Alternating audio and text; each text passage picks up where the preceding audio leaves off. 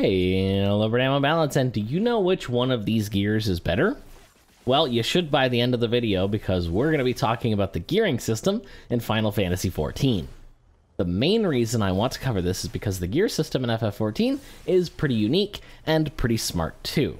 It's simple enough that someone who doesn't want to deal with it can just ignore it for the most part, but if you really want to get the most out of your character, there's a lot to unpack here if you really want to.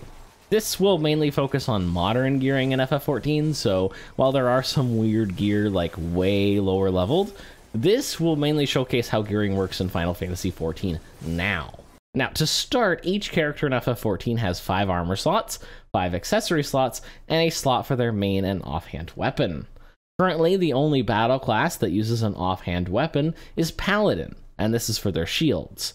Additionally, 2 accessory slots are both rings, and they use the same set of gear.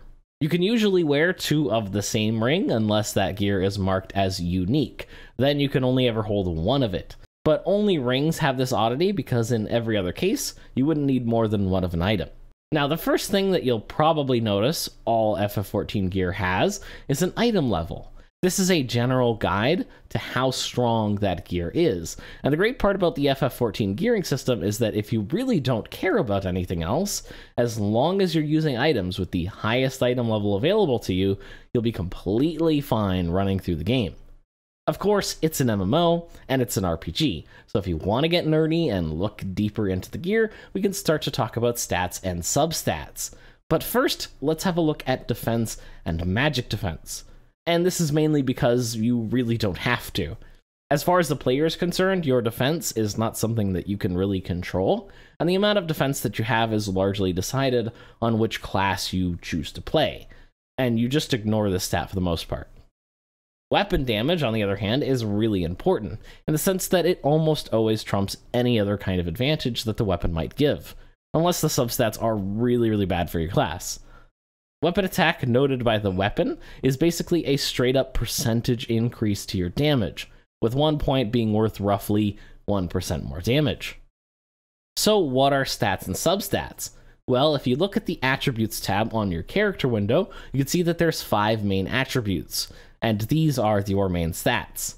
Vitality, first of all, is something that everyone gets, and it's super important, since it's what dictates how much HP you have, and by like a lot. A level 90 character with no gear on has about 3,000 HP, and this goes up to about 60,000 on an on-tank character, simply because gear just gives so much vitality.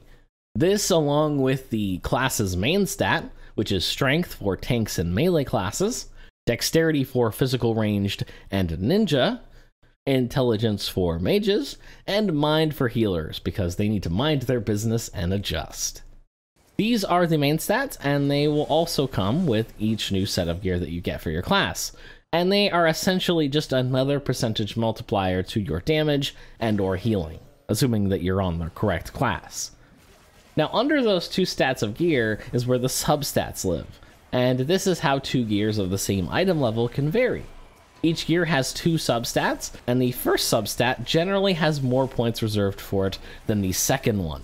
And in no particular order, the substats are critical hit, which dictates both the chance and extra damage dealt with a critical hit. This is generally the strongest substat for most classes, since it boosts both the chance and damage boost for your critical hits, and the damage bonus for crits can get quite high in and of itself. Determination, which is just another percentage damage increase. Direct hit rate, which makes you more likely to score a direct hit, which unlike crit is always a 25% damage increase. You can critical and direct hit on the same attack, and this is generally referred to as a direct crit. Skill speed, which lowers the recast time for skills marked as weapon skills.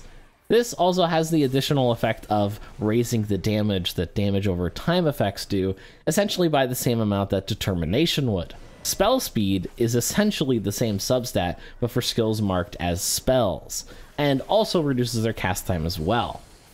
The separation is important for classes like Red Mage, which have both spells and weapon skills, as each substat only works for the one that they have listed. Finally, there's 2 more substats, and they are role specific. Tenacity for tanks is a substat, which gives them a minor damage bonus, as well as damage mitigation, and also raises the amount of healing that they receive. This may seem like a really loaded stat, but generally the damage bonus is less than the tank could have by stacking offensive stats like crit and direct hit. And finally, Piety for healers, which serves to increase your MP regeneration while in combat. This can be a great stat for healers who are new or parties as they progress through content for the first time, as more MP means more resources, but generally, since this isn't a damage stat, healers don't like to take more than what they really need. And if you're surprised at the fact that tanks and healers are just as focused on damage as DPS classes are, well, clearly you're very new to MMOs. But we're not quite done yet, as we need to talk about materia. Generally, each FF14 gear will have 2 sockets on it, and these slots are for materia. But it isn't always the case. Some gear has as little as 1 socket, and some gear can even go up to 5. This will allow us to put in materia to grant us some additional substats.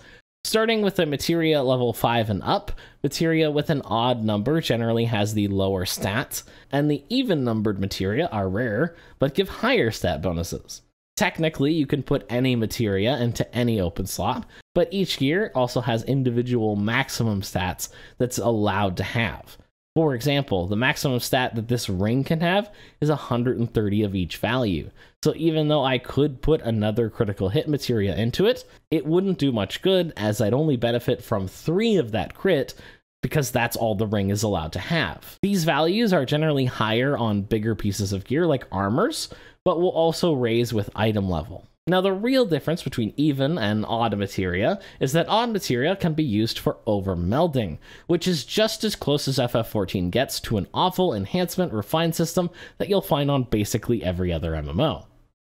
One of the perks of being a crafter in FF14 is the ability to meld materia into your own gear without the need for an NPC. Crafters also get advanced materia melding, which essentially allows us to put materia into slots that don't necessarily exist. There are some rules for this, however. Full, even-numbered materia can be put into the first advanced materia socket, but afterwards only the smaller odd-numbered materia can be used.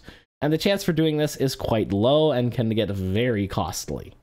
Now, generally gear that you get from the latest and greatest raids will not allow for advanced melding, but crafted gear, that can still be best in some cases, does allow for advanced melding, and can be an absolute money sink if you're trying to pentamelt each slot. Lastly, on the topic of materia, some very rare gear can also have up to 5 completely open materia slots, which allows for 5 fully powered, even-numbered materia to be inserted.